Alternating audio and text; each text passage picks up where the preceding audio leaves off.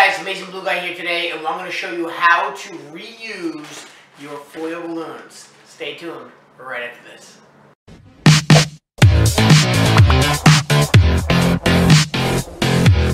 Okay, we're back.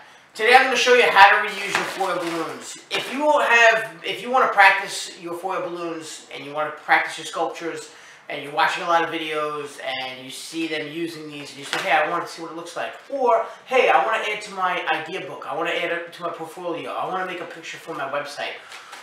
Or you just want to see, how things come out. You want to practice. But latex balloons, you can't really reuse. However, foil balloons, you can. If it's helium or air, it's very easy to do. So all you're going to need is a straw and your balloon. That's it. The way you do this is you're going to go ahead and find the nozzle. You take your straw, and it's got to be a pretty decent, pretty size, a long one, okay? A long straw.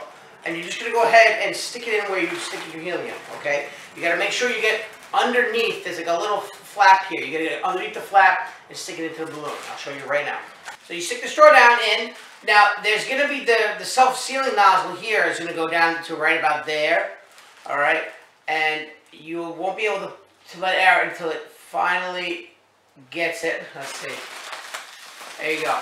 Now, all you do is just squeeze out your balloon. Squeeze out all the air. Now, what you could do right now, if this was helium and you don't want to waste it, all you have to do is grab another balloon. You would slide it on the top here, a balloon that you want to fill up, and then you would just squeeze the helium into the other balloon. But that's it. Very easy, very simple. You'd have to take some time. You're just going to have to wait and squeeze all the air out. But you can see it leaving there. And then you fold it up and you will be able to reuse it. It will self-seal again as long as you take it out. But this is a very tricky method, meaning you got to be very delicate, otherwise you can rip the balloon. A thinner, longer straw would be ideal. But again, you can use it with a pen, you can use it with a regular straw, you can use it with a thinner straw. I like the bar straws, they work really well, but they're kind of too short. In the past, what I've done, if you're at a restaurant or a catering hall, I would run to the bar, grab a couple of those bar straws, and you can even put them together.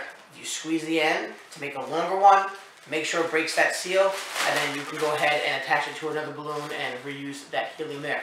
But hope that helps you. You can reuse helium balloons. Thanks for watching. I got a whole bunch more videos coming out. I got a video coming out almost every day now. So I'm going to have some on business startups, how to market your balloon business, how to start your balloon business, and then I'm also going to be doing, obviously, the balloon decor, which I've always done. And keep watching. Comment below if you want to see something different, if you like my videos. And check me out on Facebook. Friend me if you like. I'll put the link in the description area. Thanks for watching. Have a good one.